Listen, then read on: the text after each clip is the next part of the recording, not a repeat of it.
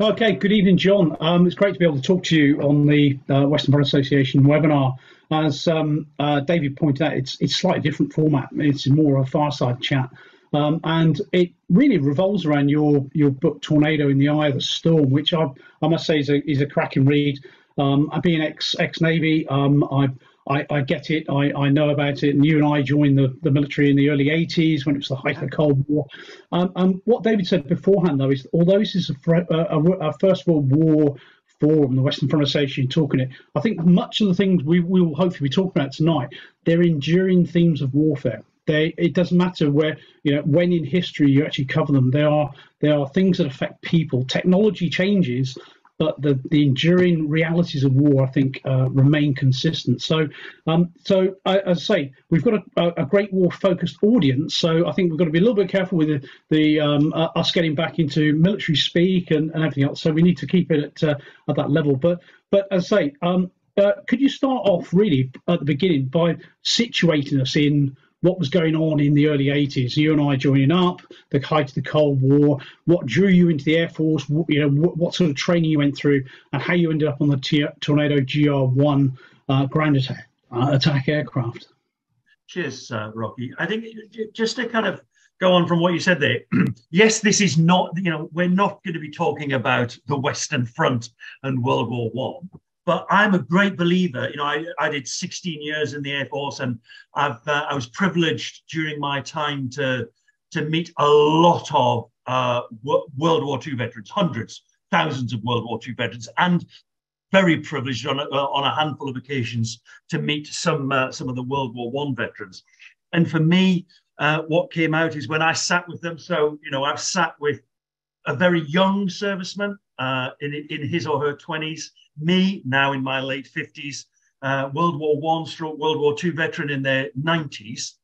And what comes across is that we are the same people. We have the same story to tell. We have the same experiences of battle. The technology that we fought with from World War One, World War II, the Falklands, Gulf, and right up till today is completely different, but the young men and women who take themselves off to conflict are very similar. So I joined the Royal Air Force in 1981 as the equivalent of a private soldier in the army. I was a technician. I did 5 years as a technician. Had a great time as a young man in the military in the 80s, and I aspired to greater things. And I was lucky I had a really good boss who'd been an ex-ranker himself. And he said, John, you need to apply for a commission. And it had always been in the back of my mind. And I went through that, applied for a commission. In 86, did my officer training and then navigator training.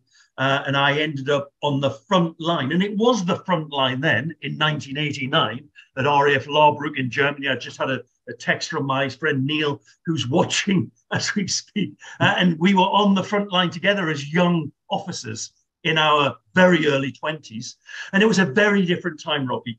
When I joined, I never really expected to go to war, not on any on the scale that the Tornado was expected to go to war. The Tornado was part of the NATO nuclear deterrent, and that's what 90% of our training was in Germany. It was about holding back a Soviet advance if they crossed over the East German, what was then the East German border, and resorting to nuclear weapons fairly early on. So those early days, my first, 9 years in the Air Force were training for an event that I never thought would happen.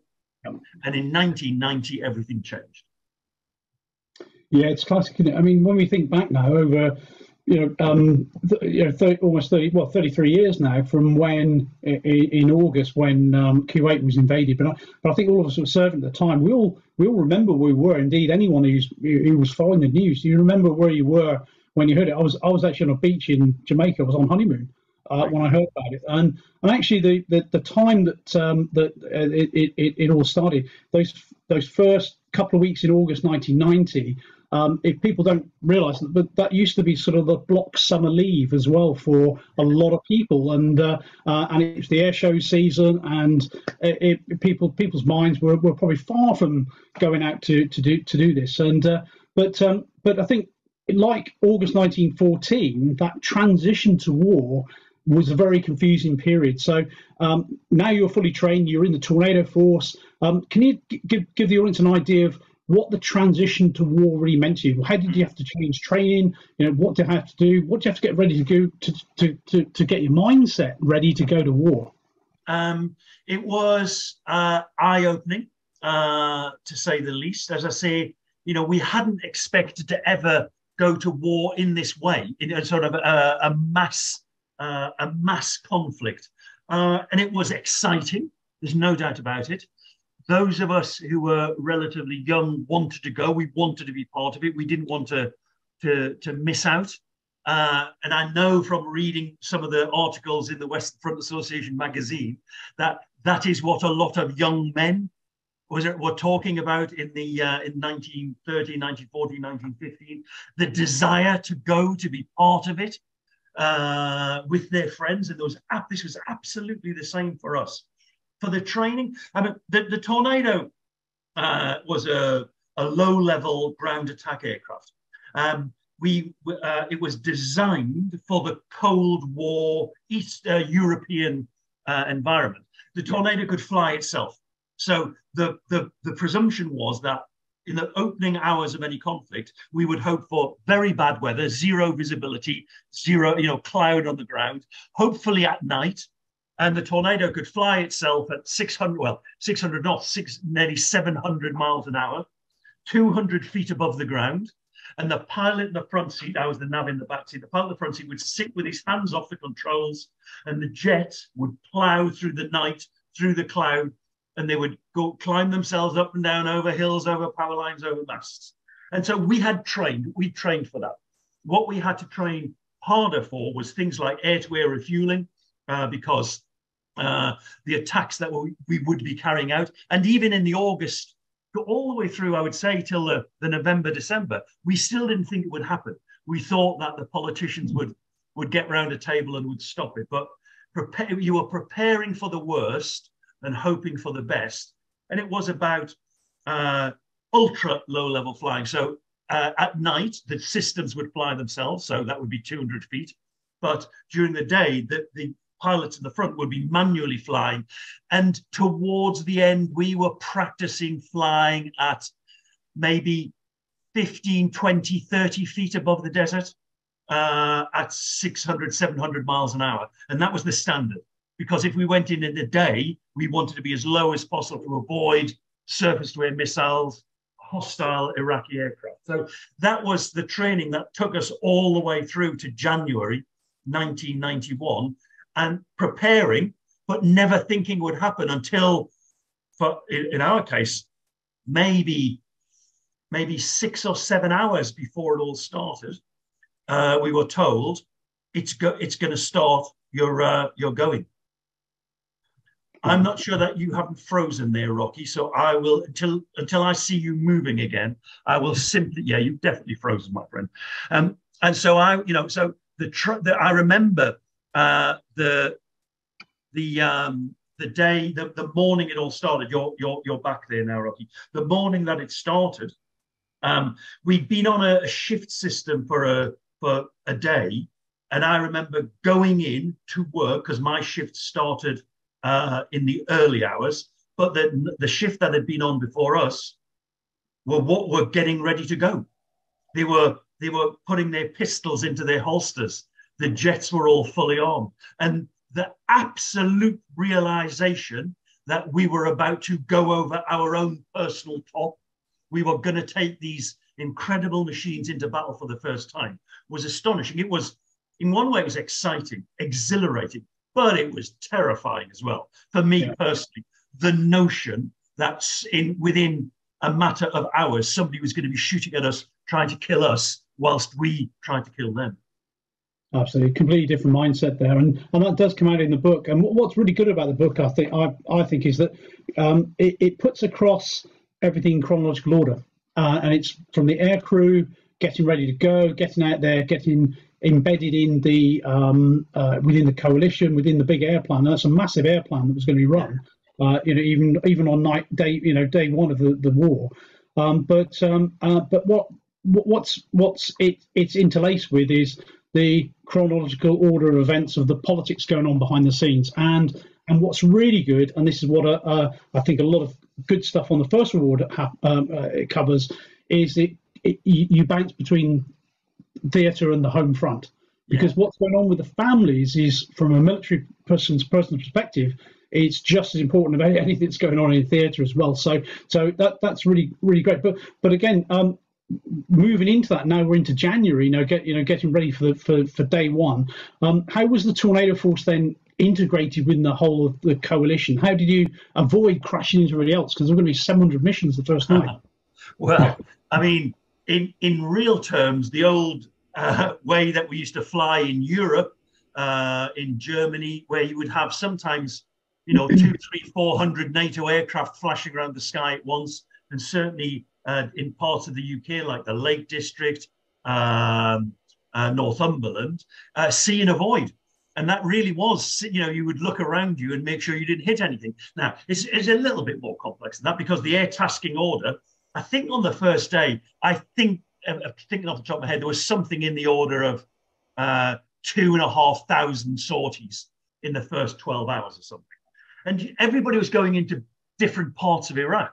But the reality was that you knew that, so we knew that we were part of a large attack in a specific area in southeastern Iraq, but we never saw the American fighters that were up above us.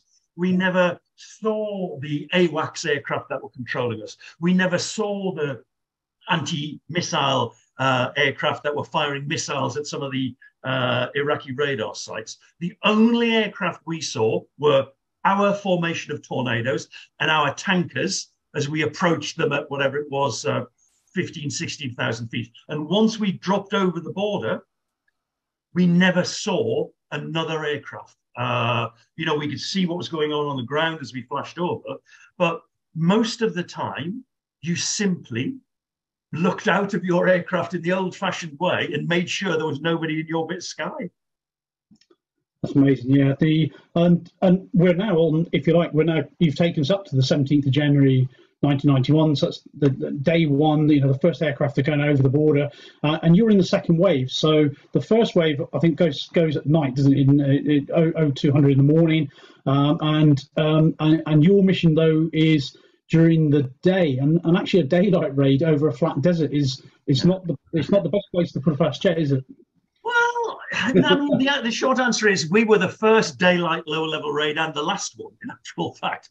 Nobody tried. I mean, I think it's important to see, because there's a lot of incorrect suppositions about what happened in the Gulf War. And you guys from the West Front Association know the same about the classic rumours or tropes that come out of the First World War. So there was a lot of rumours that said the tornado wasn't good enough for the job, or that it shouldn't have been flying at low level, or it should have been doing this, or it shouldn't have been doing that. On the first 24 hours, almost every one of the strikers was at the attack aircraft was at low level. So things like the B-52s, the giant B-52 bombers, what have they got? Is it a 180-foot wingspan? I think off the top of my head, they were flying at 50 feet over the desert. We were flying at 30, 40, 50 feet over the desert. The jets that went in at night were all flying in at 200 feet. Everybody was at low level because we all believed that was the safest place to go. And we adapted as we went through. And I mean, for the first people to go in, so the first, there was 8 tornadoes from each detachment. So there's 24 tornadoes went in. And the tornadoes, I say, is flying itself. So you're flying in what was called parallel track. So you've got 2 tornadoes at the front, 2 behind, 2 behind, 2 behind. And they're going in what is basically a massive steam train of power. And the jets are flying themselves. And at night, and this was incredible. And I remember, speaking to one of the guys I interviewed for the book who led the very first tornado mission, said they went over the border at 200 feet, 650, 700 miles an hour, screaming over the border. And you can't see the jet next to you because all your lights are out. So you've got a jet maybe 2 miles to your right, you can't see it. You've got a jet 2 miles behind. And if you're at the back, so you've got 8 jets in front of you, you can't see them. Everybody is flying in their own black bit of sky at night. And the guy who was leading it said he was in total blackness. He said, you can see the glow of the lights in the cockpit. There's no night vision goggles at this time. Nobody's looking out with night vision goggles. It is pitch black. And he said, he looked over in his to his left-hand side in his left 10 o'clock. And he said, I could see a little pinprick of light in the desert. And he said to my boss who was in the back seat, said, I wonder what that is. And he said, as we got closer, this pinprick of light evolved as we got closer. And it was out there on my left. He said, I could see it was flashing lights.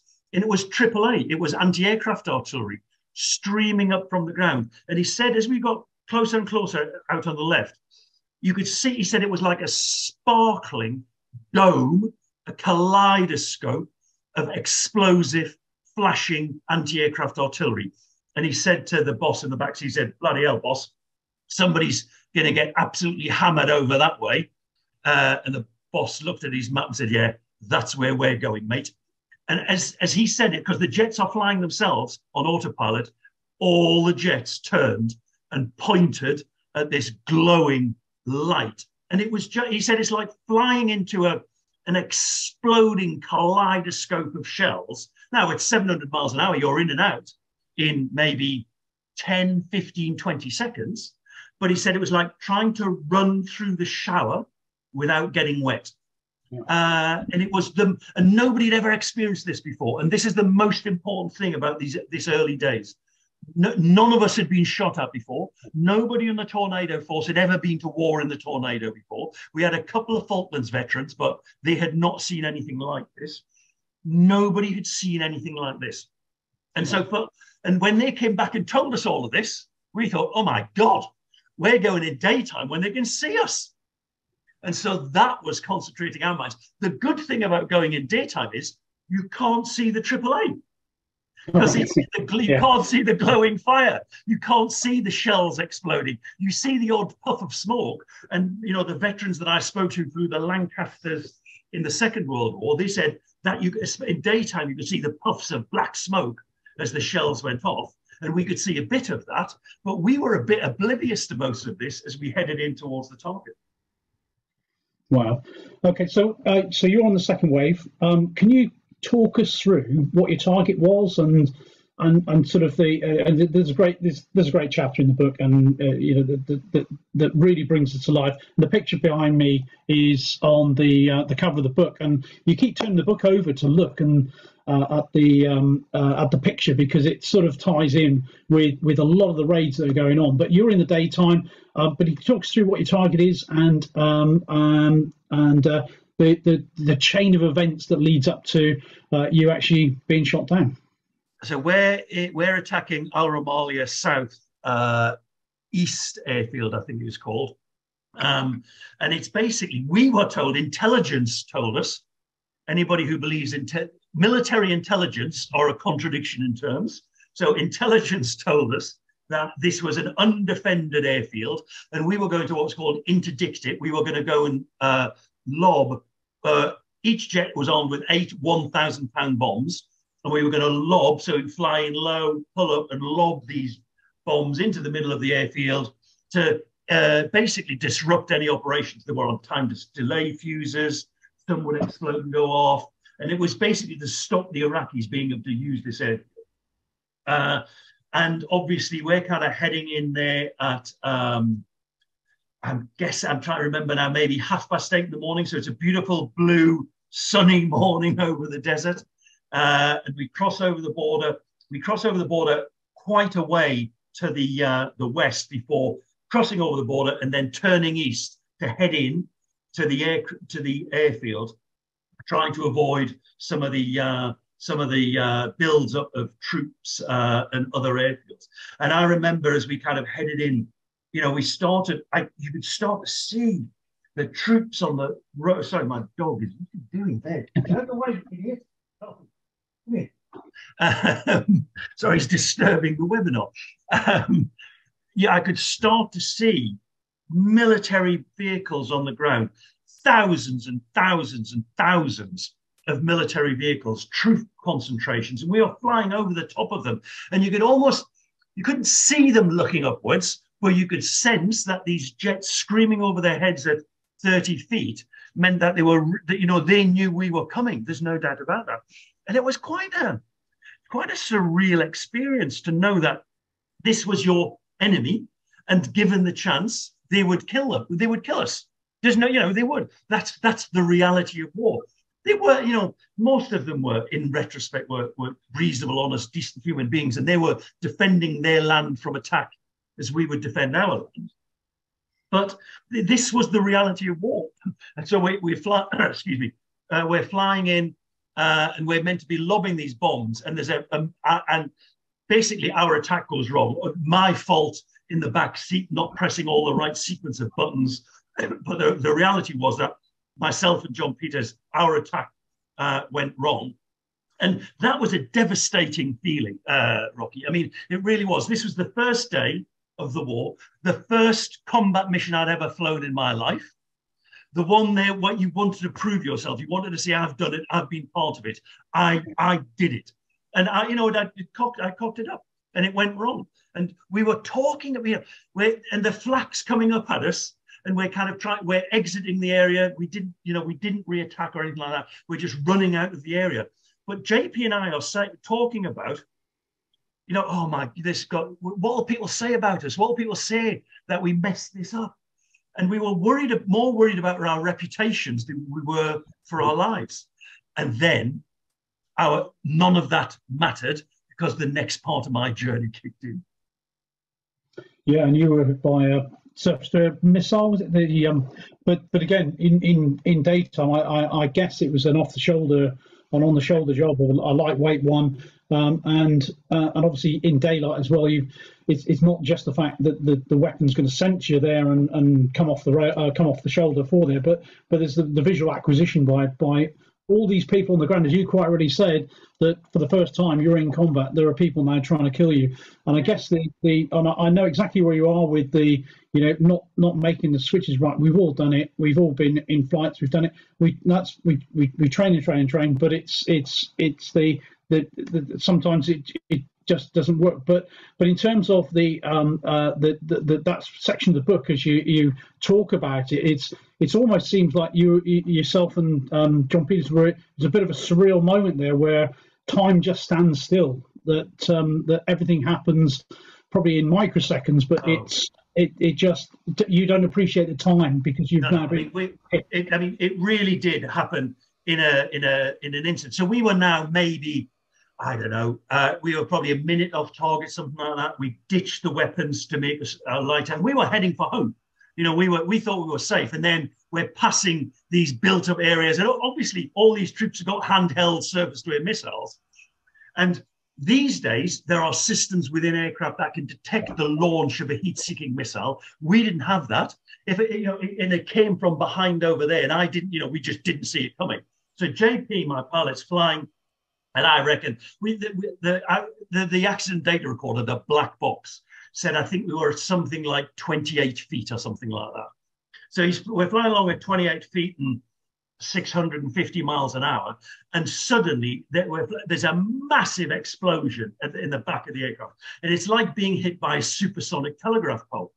And so we're flying along, looking up at blue sky, and we're talking about what we're going to do and how we'll get it right next time. Suddenly, there's an explosion, and the aircraft, instead of flying along, it's flying almost sideways, and it's almost tumbling. It's kind of upside down. So instead of going like that, we're now kind of doing that.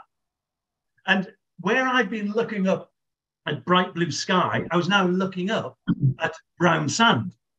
At least I presume it was the sand that was brown at that particular moment. But this is happening in a nanosecond. We very nearly hit the ground then, and we obviously, we would have just been killed, and nobody would have been any the wiser. But JP, because we've trained for this, everything in the military, you practice, so that it becomes. So there is a drill for if the aircraft's out of control to try to get it back into control again. And he did it, and we managed to kind of get ourselves upright. But all of the electronics of the aircraft are down, all the fly-by-wire, all the sirens and the alarms and the warnings are going off. The engine is on fire, and we're in a parlous state. We try to put the fire out. We try to get to get ourselves back in the ship. We turn immediately south, which was against the tasking rules, because you could be shot down if you didn't exit in the right manner. But we were putting out emergency calls. We were heading straight for the border in the hope that we could cross the border. But I said at one, the fire warnings are going off, and we couldn't put them out. And normally we'd eject straight away. But we didn't want to eject where we were. We'd just been hit by a missile from somebody who could see us. So we're in danger of exploding as well. And so we're kind of trying to edge our way further towards the border. And you've got rear view mirrors in a tornado, same as you've got in a car. And you've got a couple of rear view mirrors that sit up there like that. And I looked in my rear view mirror, and the back of a tornado. You're providing the perfect picture, Rocky. In actual fact, So if I looked in my rear view mirror, so where you are, you could normally see the wings, and you can normally see the tail and everything else, and everything had gone. The aircraft wasn't there anymore. It was a ball of flame, and the flame was marching steadily to where I sit in the rear seat. And I said to JP, it was actually, and it sounds almost foolish, it was actually quite calm. I said, "We're on fire, mate." And almost as calm as that, he said, "Yeah, no, we're on fire. I can see the warnings." I said, No, we're on fire. Look in the, and he looked and he went, "Oh, F." And that then, we could have exploded, within half a second. And so when you're at that position, you then say, right, we're going to have to eject. We can't go any further. And so I put out a radio call to see we're on fire, we're ejecting. Nobody heard the call, in actual fact. JP pulled up, and we climbed to about, I think it was about 160 feet or something like that, maybe 200 feet. And then I said, stand by. And we just 3, 2, 1, eject. Yeah. And for people in the audience who might not know about ejection seats or whatever, but to excuse the pun, the flash to bang is 1.5 seconds from you putting the handle to ending up on a parachute. I mean, look, it's everything is automatic in modern ejection seats, and we may get round to talk about this a little bit later on, but that's the subject of my next book, which is out in a few months' time. So you pull the handle, and technology takes over.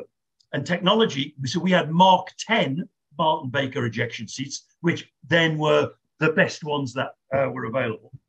So you pull a handle, and technology takes over, and it takes over in less than 1,000th of a second.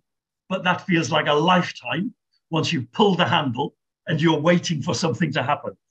And so I pulled the handle, but then suddenly everything happens at once. So the Perspex cockpit above your head, it's got an explosive charge in it, which will explode and clear the Perspex canopy away. But first, what it does is it's got rockets under the canopy, and it moves those rockets up so that the canopy lifts up and sits out in the airflow, and it's thrown off. But if it doesn't do that, the bomb above your head goes off.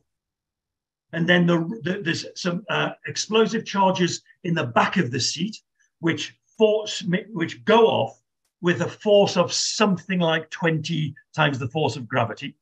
And you start to rise up. And then as you rise up, this is happening in a fraction of a second. The rocket motors under your seat fire. So basically, as you're rising up, your arms are dragged in on the straps, your legs are dragged in on the straps, your shoulder harnesses are holding you in the back of the seat. So, and you're rising up at about 20 times the force of gravity, and you're out into the airflow.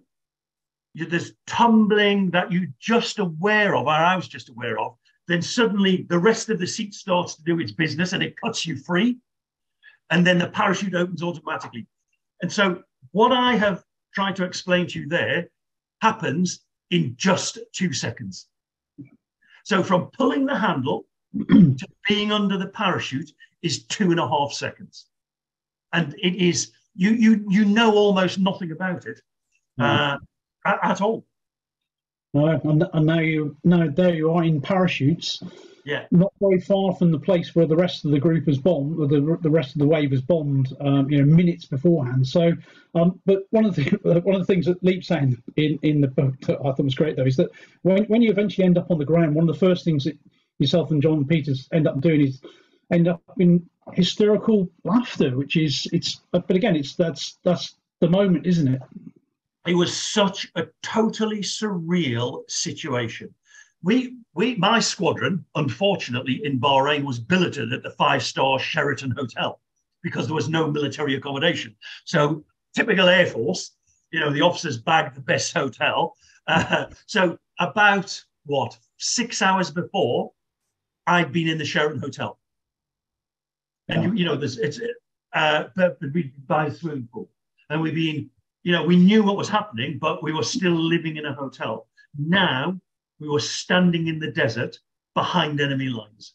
And it was so surreal. So it was just so surreal. I remember I picked myself up and ran over to where JP was. And I said, we're in Iraq. I said, we're actually in Iraq. Can you believe it? And we all were laughing. But I mean, for a couple of seconds. And then again, your training kicks in. And so you're trying to manage your survival equipment. You're trying to go through some of the rescue procedures in the hope that somebody can come and rescue you. We knew it was never going to happen, but you can't give up. We're still there. We're alive. We're injured a bit, but we're still mobile. And so we're going through this training process again that we've practiced and practiced, never ever thinking that we do it for real. And we were in the desert, whatever it was, 150, 200 miles behind enemy lines. And it was the most astonishing experience.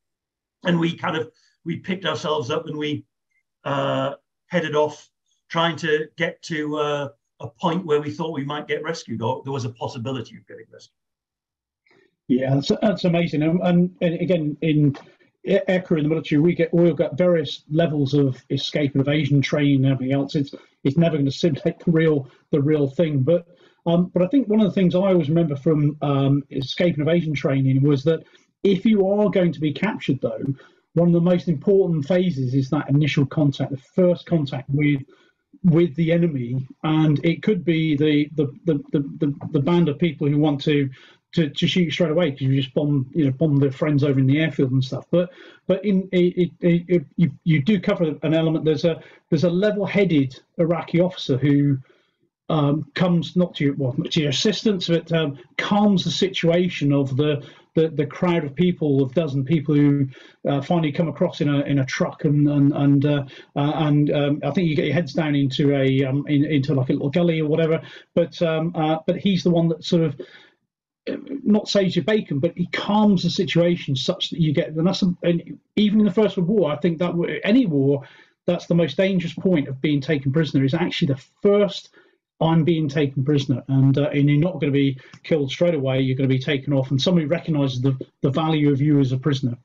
No doubt about it. I mean, we were on the run for about, I'm thinking maybe 2 hours-ish, something like that. I'm trying to remember, and we're kind of running through the desert. We could hear people following us, and we're leaving tracks wherever we go. And kind of after a couple of hours, there's shots ring out.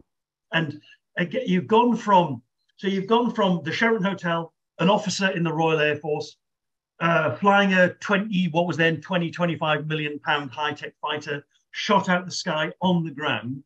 And now people are shooting at you with real bullets. And it was an utterly horrifying, terrifying experience.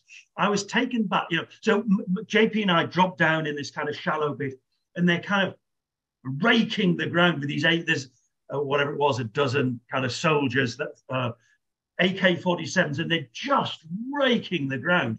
And so we're hiding kind of in this kind of a little depression. And there's a little cactus plant. So we're trying to hide behind a little cactus plant. well, I put a bit of beef on since then, but I was still a big fella back then. So we're hiding behind this cactus plant, and there's tufts of sand being thrown up, and the bullets are whizzing past your ears. And do you remember when you were kids on a Sunday afternoon watching cowboy films? And they kind of pew, pew, pew, pew, that kind of bullets, and people kind of dodging them and running forward and never being. It felt like that. It felt like being in a cowboy movie. And I said to JP, because we talked about the reality of being captured, and obviously some of your audience will remember that Saddam Hussein said we'd be torn limb from limb, and we actually believed that. We thought we'd be shot, killed, murdered, torn apart, out of hand. And we had this idea. We had an idea that rather than be captured, we'd commit suicide. It's now called suicide by cop in America. And this was this was because of the circumstances and the depth of the fear and what we were facing. As these guys start coming over the top towards us, and we'd put our hands up at one point and they kept shooting. So we kind of dropped down again. And then as we dropped down, they'd stop shooting and say, get up, get up, get up. And so we got up and they start shooting again. And I said to JP, we're going to get shot. We're going to get killed here. Let's go out with a bang. So my plan was we'd stand up, charge towards them with our pathetic little Walther PP pistols, kind of James Bond, but with James Bond little things, hopeless, rubbish things. We'd try and kill a couple of them, and then we'd be shot, and it'd be all over. And that was my plan. And JP said to me, he said, no, let's not. There's always hope. And, 30, whatever it is now, 33, 32 years on, I still kind of think about that, because there was a very real chance that I would have just got myself killed. And so we got up, they started shooting again, but then they stopped. And then they just pounced on us. And there was about 12 soldiers and Air Force people. And they just started kicking seven bells out of us. They're firing their weapons in the air. And I thought, well, listen, that's fine. It's going to be over. And luckily, there's an Air Force officer there who got hold of them. And they give us a bit of a kick, quite a bit of a kicking. But we were captured, stuck into vehicles, and we were heading back off quite quickly out of the area and towards a big military base. And that was the next stage of my journey. So we'd gone from Air Force officer, tornado navigator, ejectee, evader, captured, and now as a prisoner, and I was about to be under interrogation. Yeah, and what's amazing then is you go into that whole process of being taken through from airfield to airfield, presumably further up the chain for interrogation and everything else. But at this point as well, it's that you think about your mates now; they still don't know what's happened to you. So I think there's a long period.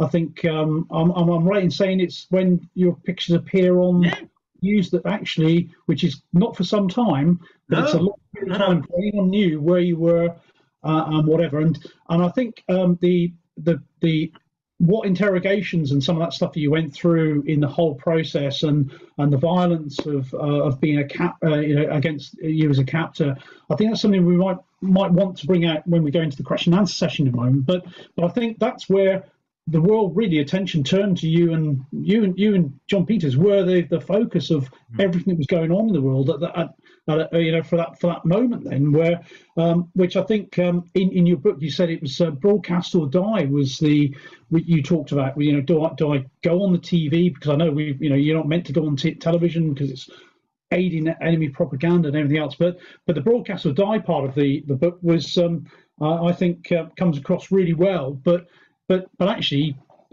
invariably what it did, it let people know you were alive and you were a prisoner of war, and that the Iraqis should have had some responsibility for looking after you as a prisoner of war. So, but I think going into the question and answer session, I think probably the interrogations side of things will be something I think will be really good to talk about. But we're sort of running out of time, because all of a sudden it's like all of these.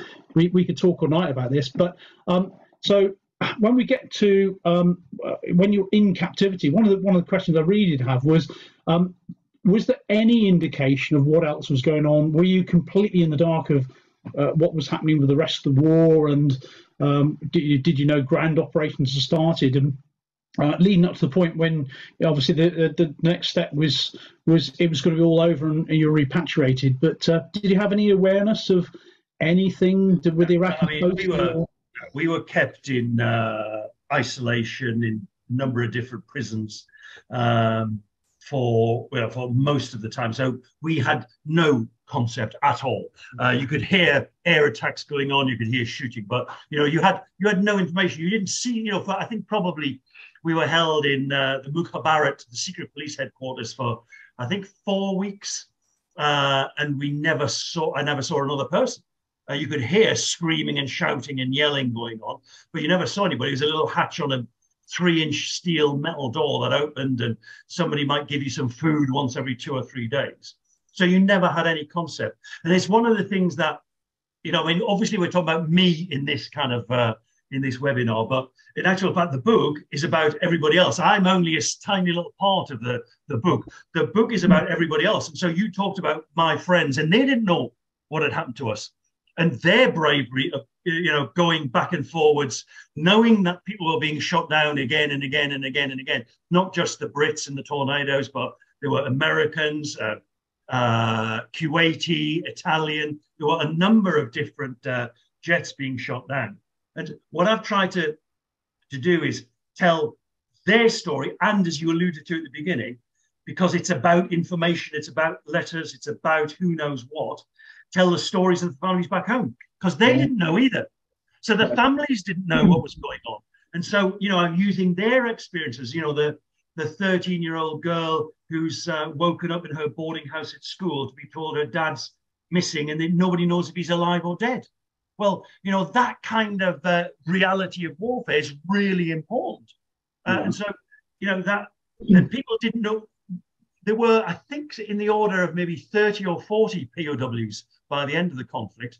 And there's only maybe 7 or 8 of us that had been paraded on TV. And it was a double-edged sword. For me, it was a source of eternal shame. I did not want to do that TV broadcast. It was done literally at the point of an AK-47. You can't see it in those famous pictures, but there's an AK-47 pointed at me, and it was done under threat of death. I didn't want to do it, but it was one of those things that there was, I couldn't do anything else about it. I could either be shot or do it, broadcast or die.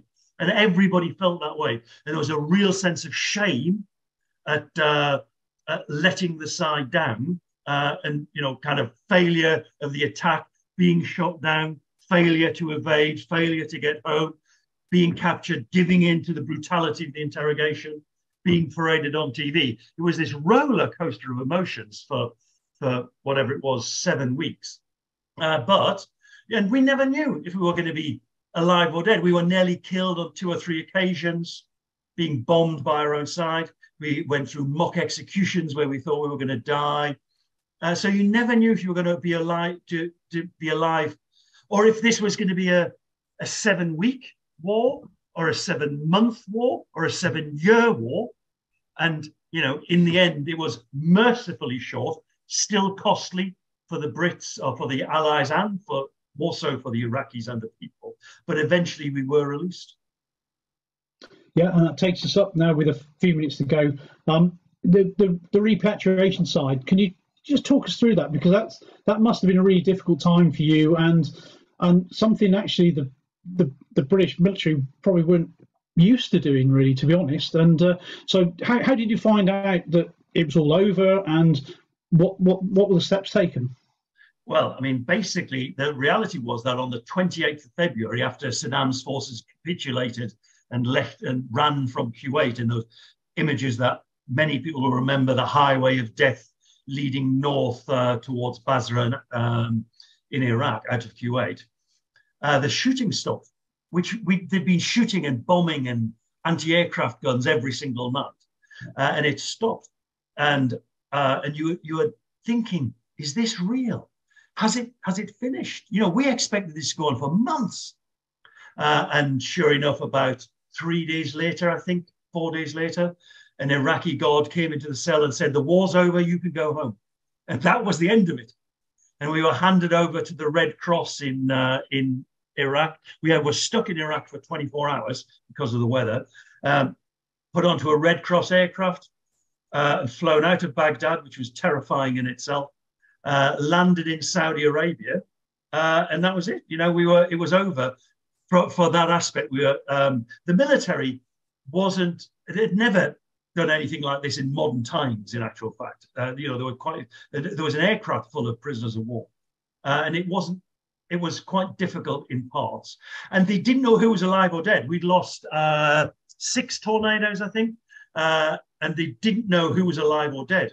And so there were, every single person who was listed as missing in action had somebody waiting for them. And so JP and I had been paraded on TV, so they knew we were alive at the time, but there'd been reports that we'd been killed. My parents had seen a newspaper report that said I'd been tortured to death in February. And so they didn't know if I was alive or dead until we walked off the aircraft. And obviously there were a number of people waiting who didn't walk off the aircraft. And the people who were waiting to look after them simply had to go back to their various different bases in the Middle East. And we were then taken to Cyprus, to the military hospital, went through medicals and a lot of psychological stuff, which we railed against at the time, but was completely the right thing to do. You know, we talk about shell shock in World War I. Well, all of us suffered in some way, shape, or form with post-traumatic stress disorder because of what we'd been through for 7 weeks. Nothing like what some of the people in World War I went through. And then it was we were flown back, in my case, flown back to Germany, reunited with friends and family, and a few celebratory beers in the bar at our airfield. That's fantastic. And John, this is absolutely brilliant. We are, I think, running out of time because I know there's lots of people in the audience, I think, and David will be lining up, I'm sure, lots of questions from people in the audience who want to ask you some things. And we really have just scratched the surface. This has been a brilliant session. I think I'll plug the book, but it's it's not going to show me there. Yeah, Tornado in the Eye of the Storm. A really good read. The politics, the frontline activity, what's going on in the background is all great. And I just thank you for everyone for tuning in. And David, I know you've got some questions there, but before we do that, John, is there any other books that you've got out and people might find interesting? Always. Who'd have thought when I was in the darkest cell in Baghdad that 32 years later, and I think I've written 17 books now. So in the veteran side of things, Spitfire is about the Spitfire at war, and then Lancaster. And I spoke to the veterans. It's their stories. And obviously Tornado was the book that followed on. And David, I know that you're going to be giving us some questions. And as the most tiny, insignificant, dare I say, valueless prize for the audience tonight, I've got a signed copy that I will present to the person who asks the best question in our little Q&A session now. And then somewhere I've lost the cover of the new book. As we alluded to during the chat there, my new book is about the history of the ejection seat and the people who used it. And I said earlier on that one of my mates was watching, Neil is watching with a mate. And Neil, in actual fact, features in that book because he had one of the most horrific ejections the world in the history of the Mark 10 ejection seat. Utterly awful, terribly injured. Went back to flying afterwards, but it's how the ejection seat evolved from the 1940s through to what it is now. And so that is out in May in actual fact. Let's do some questions, Dave. Brilliant. Thanks ever so much, Rocky, for hosting that chat with John, and thank you ever so much, John, for that. In the time-honored tradition of these WFA webinars, if you've enjoyed that, please show your appreciation in the usual way by pressing the raise hand button on the Zoom software. And John, I can confirm that there's hundreds of hands going up as a virtual... I've just done it myself to say I enjoyed it with Rocky. As a virtual round of applause, so that's brilliant. Right, okay, question time. So, Sandra, do you want to fire in your question? Yes, I'd absolutely love to. I was going to ask you, John, how you navigate on a tornado, given the film. I've read your book, Lancaster and Spitfire. Tornado looks fantastic. I must get it. Navigating on a tornado is obviously very different. On a Lancaster, you sit there at your table, from what I've seen, and you navigate all the way. How do you do it on a tornado? Do you actually start before you leave? You sit there and work it out on a map and then you put it into a system, or have you got some wonderful system you just sit there and press a lot of buttons and it does the impossible for you? Excellent question, Sandra.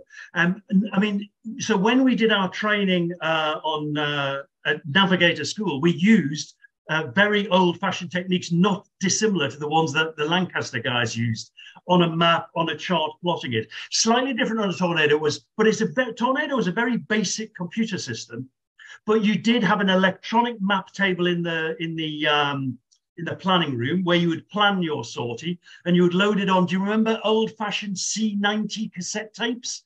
Yes. You would load it onto them and then you would put it into the aircraft's computer system. So the aircraft's computer system had a navigation system and a moving map so you could see where you were.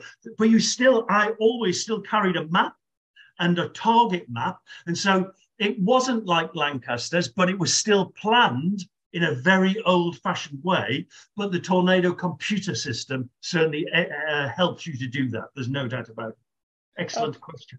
Brilliant, thank you, John. And it's lovely to see your dog Ralph there. I saw he fell in the water recently. I hope he's recovered. Thank you.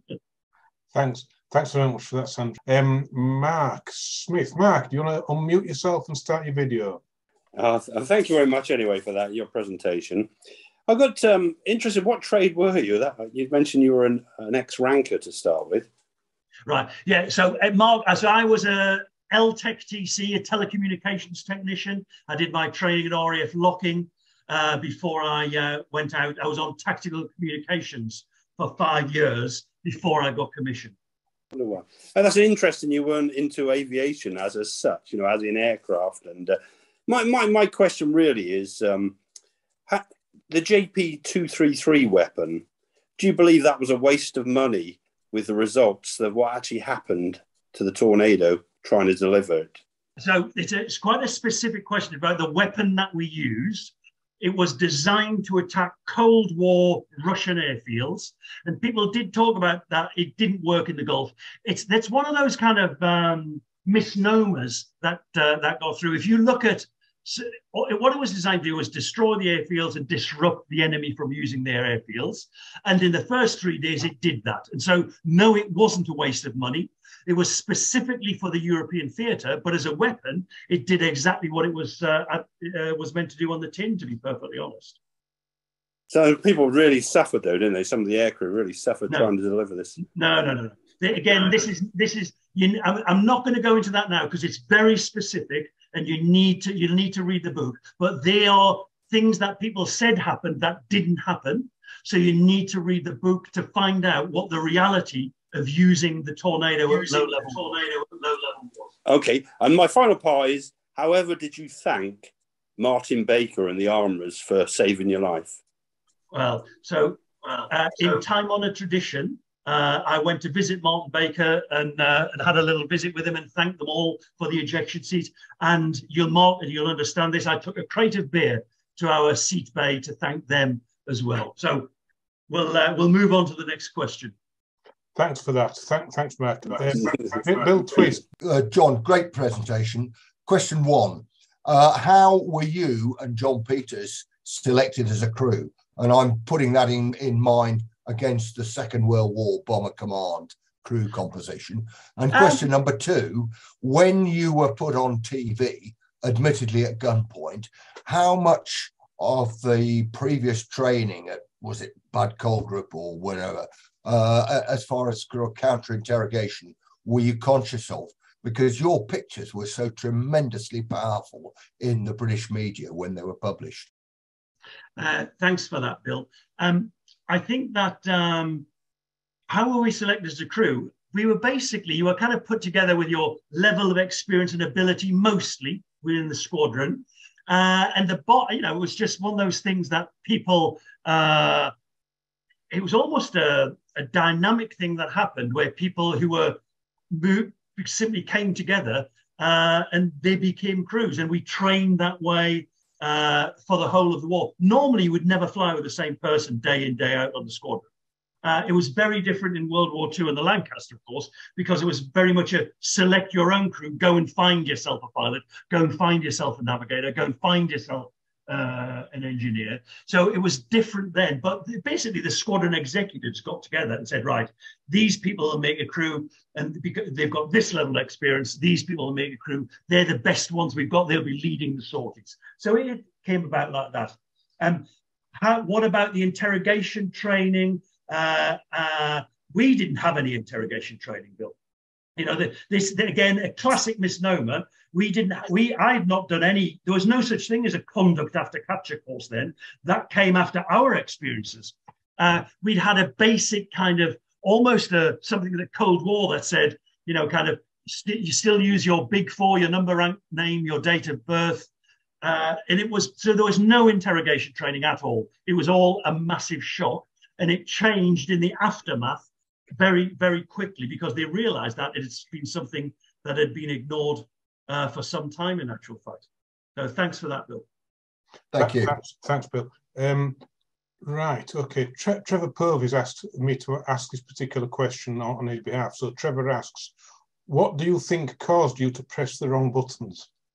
I think that it's one of those things that if you've done the same thing over and over and over again, 10 years, sometime, and this is it's a known phenomenon in especially in aviation, civilian and military, you think that you've done something when you haven't. Now, you know, I say that I pressed the wrong buttons. I think that's, again, it's quite technical and nobody knows what happened, but in my feeling is that's how things panned out. But the simple fact is the bombs didn't come off when they were should have, and that was my role in that jet. So it was my fault. We make mistakes. You know, if you press the wrong button on your computer today, you might lose a file. When we did it, you could die. So, you know, that's just one of those things that we went through. But thanks for that question, David. Thanks. Norman Clark. Norman, do you want to unmute yourself there? Okay, thank you, John. I'm interested, I mean, we've all seen sort of Second World War films with the Gestapo officer beating folk for no particular reason. And you think, well, what are they going to question you about? And I wonder if you felt that there was a purpose or some controlling thing behind the questions you're being asked, or was this just simply an excuse to hit you again? I mean, it's a very good question, Norman, and it's a bit of both, actually. So this is how they operated. This is how the Iraqi military operated. This is how they treated Iranian prisoners, and this is how the Iranians treated Iraqi prisoners. This is what they did. And so, on one hand, they simply resorted to violence because that was their default mode of operating. And so, in many ways, they didn't know what they wanted to ask us, if that makes sense. So the point was at that time that you simply didn't say anything, number, rank, name, date of birth, and the simple phrase, I cannot answer that question. But you knew that you'd give in. So when they're beating you with a kind of a rubber hose or stubbing cigarettes out on your ear, you know that you're going to give in, but you're trying to hold out as long as possible for personal pride, no doubt about it, and also just in case they know the question to ask. So, for instance, they could have asked, how about rescue procedures? And they could have called in a rescue attempt using us and shot down a rescue helicopter. They didn't do any of that. So they didn't know what they wanted to ask us. They just knew that they had prisoners and they must beat them until they spoke. And that's what we went through. And some of it they lost, you know, they simply beat us because that's what they wanted to do. Some of it they would beat you for not answering a question. Sometimes you'd ask a question and they continue beating you. And so, you know, it was a surreal and terrifying experience because at some point you felt as though you were losing control, and at any point this could go drastically wrong. And we were lucky to get out the other side. There's no doubt about it. Good question, Norman. Okay, thank you. Thanks for that, Norman. Right. Andy Johnson doesn't have a video, but asks, how did captivity change you as a person? Excellent question, Andy. It changed me. I mean, so first of all, I kind of suffered from post-traumatic stress disorder. Probably still do, 32 years on. Simple things like explode bangs, so fireworks. This is a classic trait of many people who have been in combat in the last 30 years. Fireworks set us off simply because it's an explosion and you're kind of ducking and you're not knowing where the fire's coming from. Did it change me as a person? Not in any grand way. I made lots of promises when I was in captivity that, I'd been brought up as a Catholic, although I was a lapsed Catholic. I had no religion in me at all, really. But I made promises to our God that I'd be a better person. But those promises quickly go by the wayside when you get out. I probably became a bit more impatient because I was held for 7 weeks where you had no control. So in small ways, it made me a slightly different person, but it didn't change me in any great way, I don't think. Thanks. Right. I'm going to hop straight to Linda Wedderburn because Linda's question nicely dovetails with the previous one. Hello, John. Thank you for your presentation. I wanted to know, having suffered from post-traumatic stress, what aided your recovery the most? Now, Linda, did you say that you had suffered from post-traumatic stress? No, that's just me. You have. Well, so first of all, this is really important. Something, go back to the World War I, and obviously young men were executed for having what was then called shell shock or not being able to go on. If you look at some of the experiences that I describe in Lancaster, people were they were treated terribly if they couldn't fly more missions. They'd be paraded in front of the whole station, have their rank and their medals torn off them, and they'd be confined to clean the toilets, literally, for the rest of the war. And so we had a very experienced psychiatrist who insisted to the powers that be. So he was a wing commander in the Air Force, lieutenant colonel equivalent in the Army. He insisted to the Air Force that allowing the prisoners of war to return straight home would be a disaster. We disagreed with him. We wanted to return straight home, and we railed against this, but he was absolutely right, Linda. And so we were held prisoner by a psychiatrist in Cyprus for 3 days before we were allowed to return. But he did us a favor, and there's no doubt about that, because post-traumatic stress is an injury of the mind. If you've lost an arm in war, you can see that you've lost an arm. If you are badly scarred, you can see that you're badly scarred, and you can understand why that person can't write, can't move, doesn't want to be seen so much or something like that. If you have an injury of the mind, you can't see it. But you have to understand what that injury of the mind means. And we were all affected in different ways. All the classic indications of post-traumatic stress disorder. And so what helped us was that initial treatment for just a few days of explanation about how we might be affected. And so I wasn't affected probably, or didn't realize, for maybe years until I began to understand why I was impatient, why I didn't like losing control, why loud noises made me angry or what made me scared. And so all of those things, what helped me was that initial help from a psychiatrist, simple help. And interestingly, Dr. Wing Commander Gordon Turnbull, who looked after us, went on to look after the likes of John McCarthy and Terry Waite when they came out of the Middle East after being held captive for 5 and 6 years. So, the way that the military dealt with these things changed immensely during the time of our captivity. Great question, Linda. Thank you. Thanks, Linda. Thanks for that. Tony Stiles. Tony, do you want to unmute yourself? Good evening, John. What a fantastic presentation. Thank you, Tony. My question is, when all the dust had settled after you've been released from captivity, did you have any feelings at all about whether the coalition had gone far enough to prosecute Saddam Hussein? whether the war had perhaps finished a bit too early? That's an excellent question, Tony, and it's a question that is asked all of the time, and one that I deal with in the book. And I use, do you remember General Norman Schwarzkopf, Storm in Norman?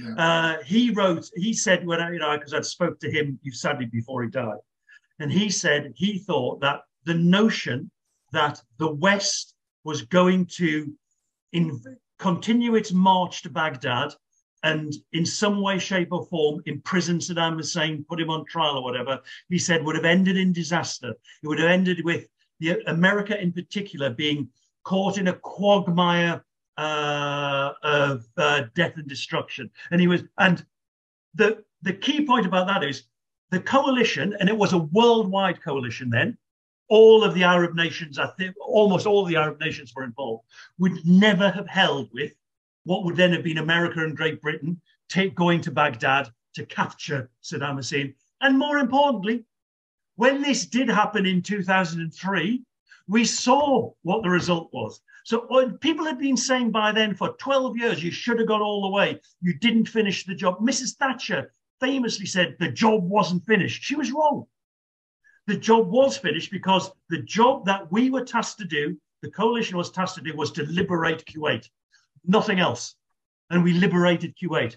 And what happened when Western forces decided that they were going to change the regime? Well, we know it set the Middle East on fire, and there are parts of it still burning today. So I think that the coalition did exactly what it should have done, Tony, stopped at exactly the right point, and we did exactly what we were asked to do. Thank you.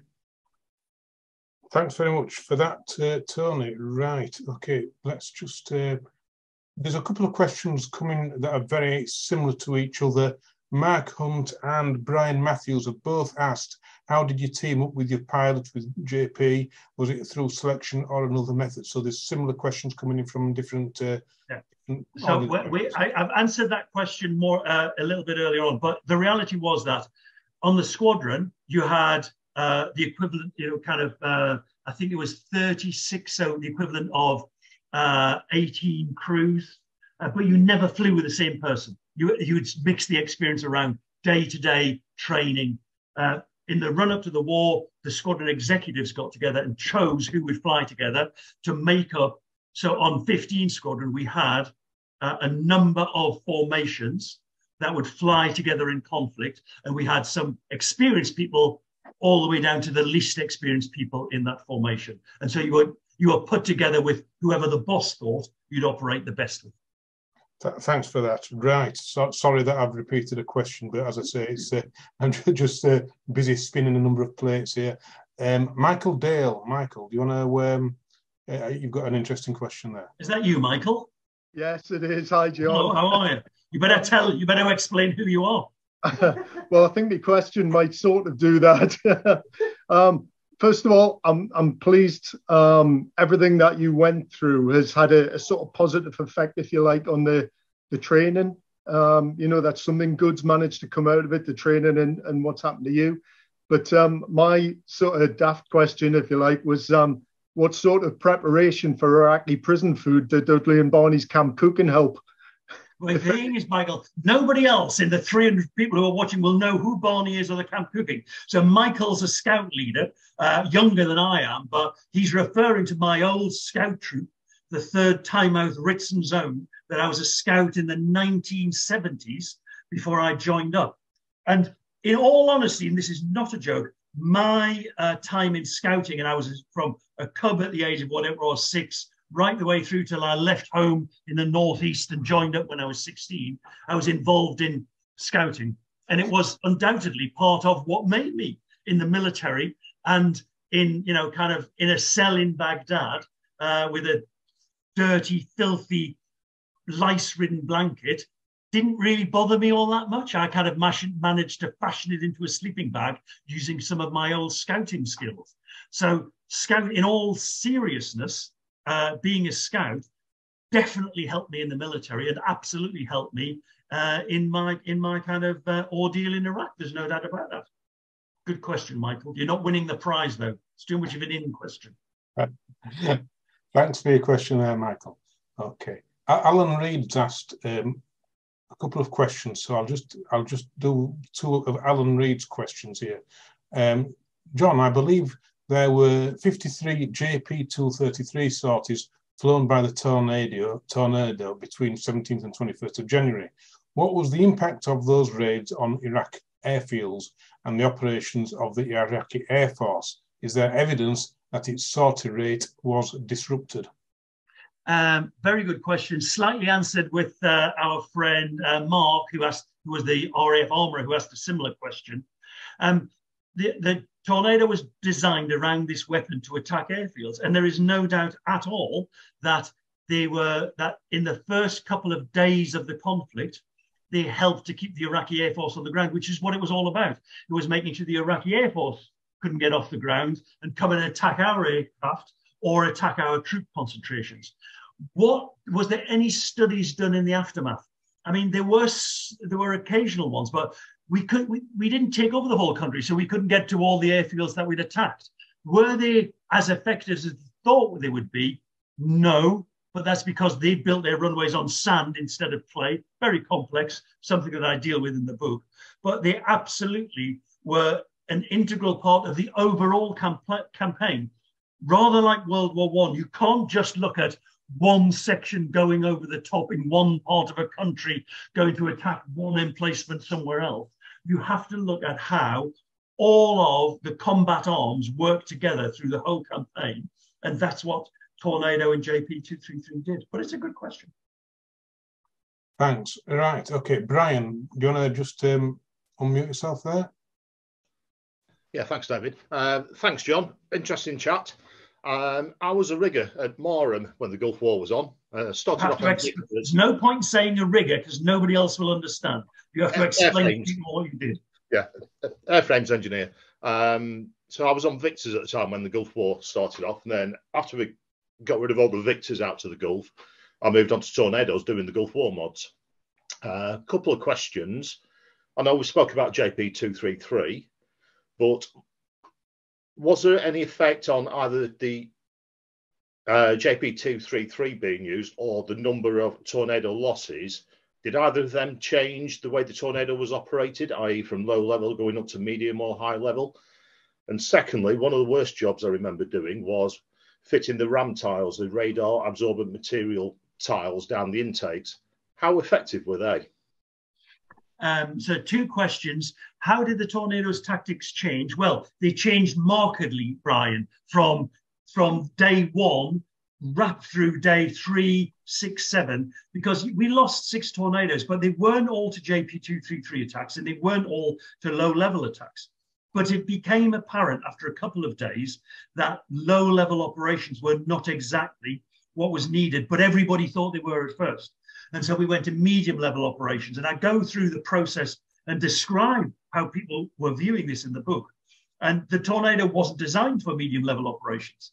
And it was not effective. But then quite quickly, we started to get laser-guided bombs. I didn't. I was sitting on my fat backside in central Baghdad by this point.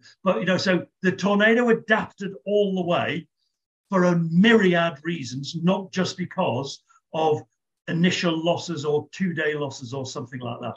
How were the radar absorbing tiles in the intakes? I do not know the answer to that. You'd have to ask somebody far more technical than us, but I can guarantee you that a number of radars locked onto us. So I think that they were probably kind of effective in some ways, but what was more effective was having the American aircraft and our own Tornadoes firing anti-radiation missiles at their sites to keep their heads down than a bit of radar absorbed material did.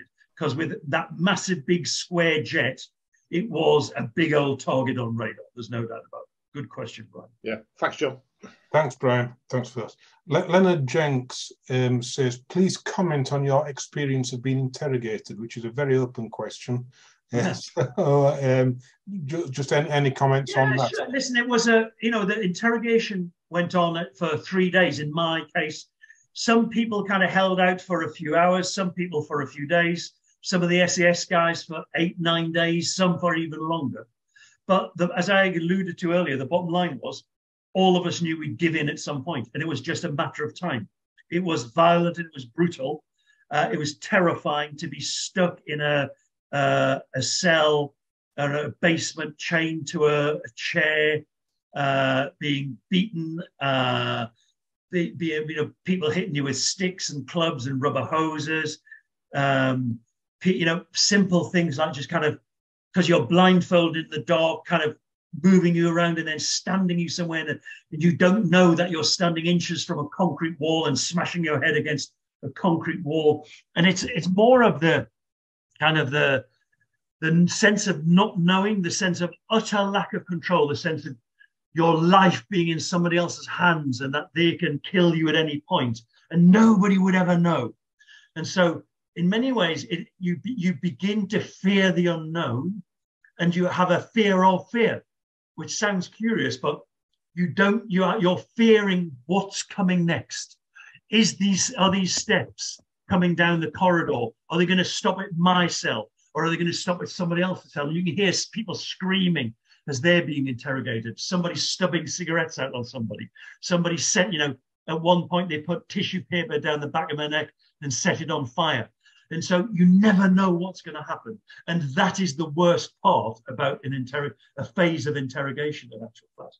It's a good question. Thanks, that's great. Right, okay. Steve Chambers, tongue-in-cheek. A Tornado GR1 has 2 seats. Front seater or back seater? Which has the brains? Well, anybody who sits in the back seat would talk about the stick monkey in the front seat. That basically all they do is fly the jet. We operate the jet from the back seat. All the pilot is required to do is fly it. But the guy in the front seat would just say that we're talking ballast. So you can choose whoever you want to go with. Thanks for that. Thanks for that, Steve. Right, okay. Campbell Gordon, there's a couple of questions, all similar again. So on behalf of several people, off you Campbell's go. Here. He's looking at me. Go for it. Thank you, John, for a tremendous presentation. It really was outstanding. A quick question for you. Do you and John Peters still stay in touch? Yeah, I mean, we were mates, but we weren't. It wasn't like possibly Top Gun with Goose and Maverick or whoever the 2 new compatriots are. Great film, the new Top Gun. So we were mates, and we shared a beer together, and we kind of hung out together. But we weren't tight. I had my own group of friends who were single guys in the mess that I went out with much more, and my mates from other squadrons who I socialised with much more. In actual fact, we still see each other occasionally. We normally have a reunion every year of all the POWs, and all the POWs get together and we have one quiet beer together, and then we follow it up with 10 extremely loud beers together. But it's more of your close friends. So, for instance, on Friday, the Tornado force as a whole will get together in London, train strikes allowing. Normally, there's about 300 or 400 people there. I think it'll be smaller this time, but I know that one of my mates watching is going to be there. I haven't seen him for a good few years, and we'll get together and we'll relive old times, and we'll natter and we'll drink, and we'll celebrate friends, and we'll remember friends who never made it, and then we'll go our separate ways, and we may not see each other for 2 years or 5 years or 10 years, but that's the reality of life in the military camp. Great, thank you. Thanks for that. Thank you. Thanks. Adrian Smith. Yeah, good evening, John. Thank you very much. I met you briefly at Riyadh about 15 years ago. You were there.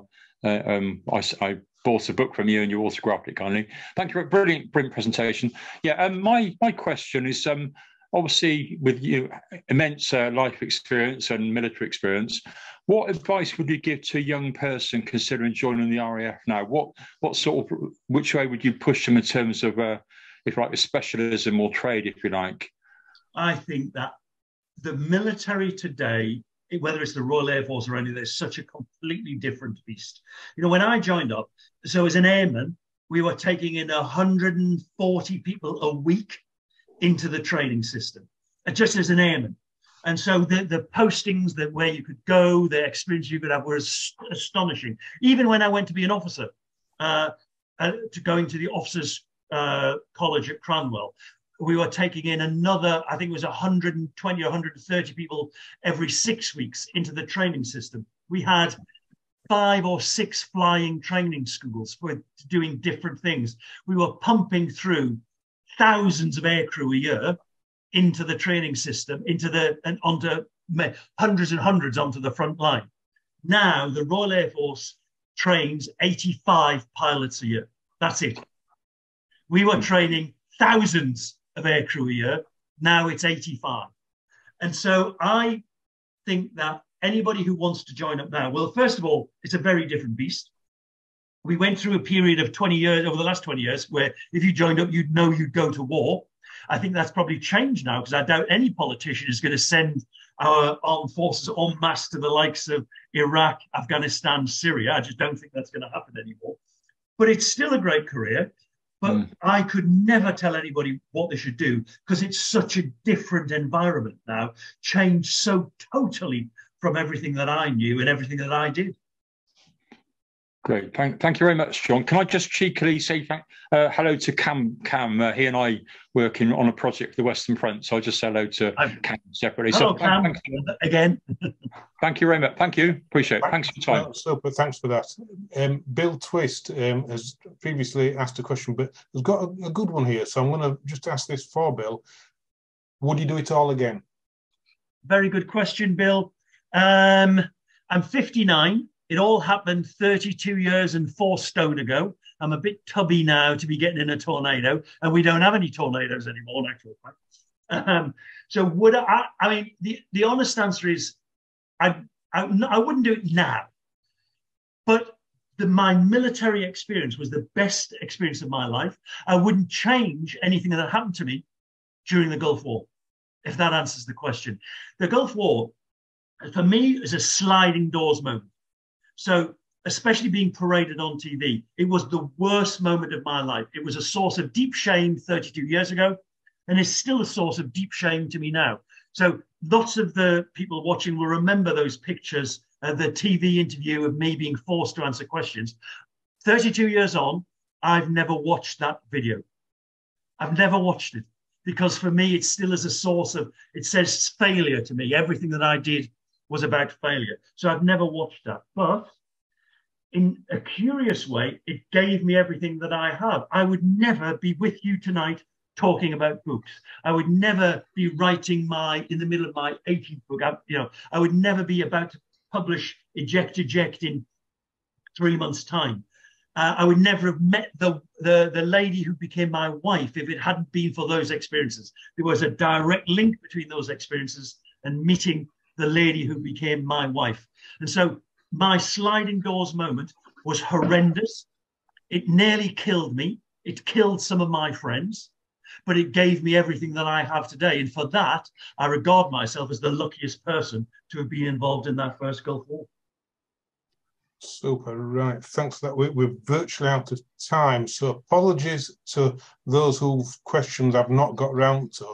I'm going to ask Rocky just to ask possibly 1, maybe 2 questions, not to extend it beyond 9:30. But just before we do that, David, obviously I've got a prize to give away, David. Yeah, so I've been keeping tabs of the best questions I haven't been asked before, and so I'm going to send the prize. Or actually, David, you'll get the address sorted out. Don't anybody be putting addresses on screen or anything. We'll sort this out after. So Sandra Taylor, who asked, I think, the 3rd or the 4th question about the difference between Lancaster navigation and tornado navigation.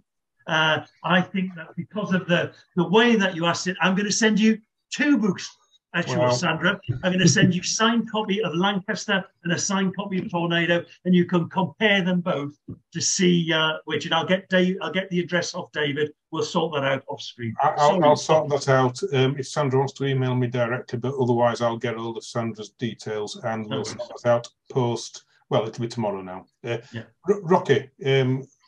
Yeah, just touching on a point you just made there about not watching the video of yourself. Obviously, most of us did, because it was a new time because it was new, because it was 24-hour news now.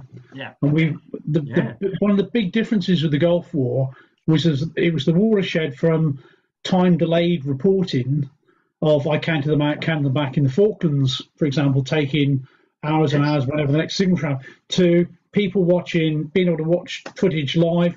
And I think the question was, when you guys were in the Gulf, and we've all been places, and we've all been now watching 24-hour news when we've been on operations, but how that was taken with the crews, because it was new. It wasn't this thing was new now that you could watch 24-hour live, and probably more importantly, it's what the impact was on the families at home, because they're watching it, staying up all night watching this. Because very good question. Good question, Rocky. Very good question. Oh, do I get a book?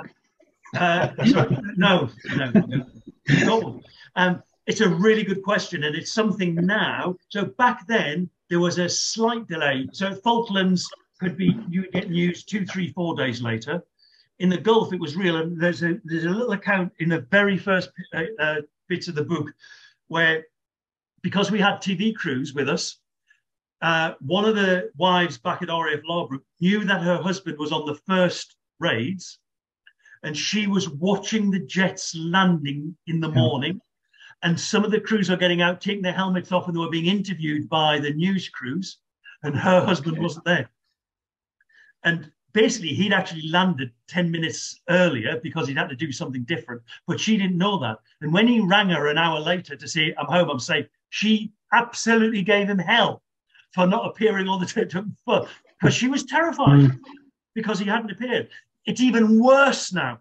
So in Iraq and Afghanistan, information could come out within minutes. And I went to Afghanistan a good few years ago now to meet some of the troops to do a couple of reports. And if a casualty happened, they immediately shut down all communications. They simply shut every communications means on base, shut it down.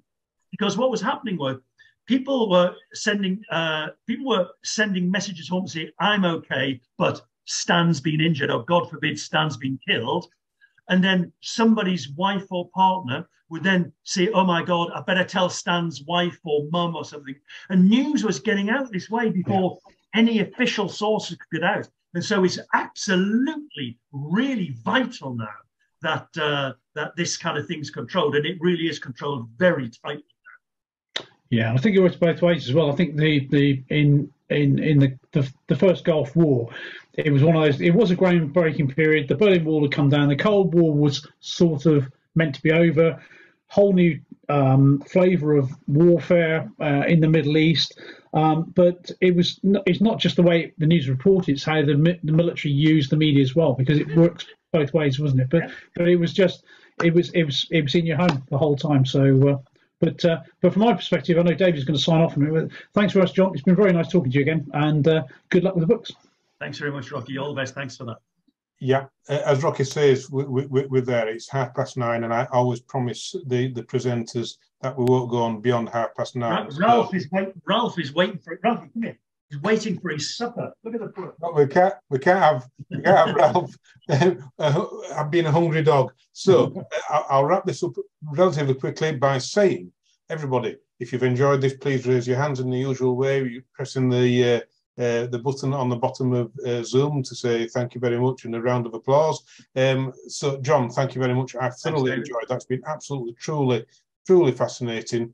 Brilliant exposition of something that we remember, a lot of us remember, and live through, which is a stark contrast perhaps to what our usual webinar is. Finally, once again, John, super evening, thoroughly enjoyed it, and I'll be in touch with you probably tomorrow with details of the prize winner. Lovely. Thanks very much. Good night, everybody. Pleasure being with you. Thanks, Rocky. All the best to you. Bye-bye. Thanks very much, everybody. I hope you've enjoyed it. I know I have. Good night. Thanks again, John, and thanks, Rocky. Mademoiselle.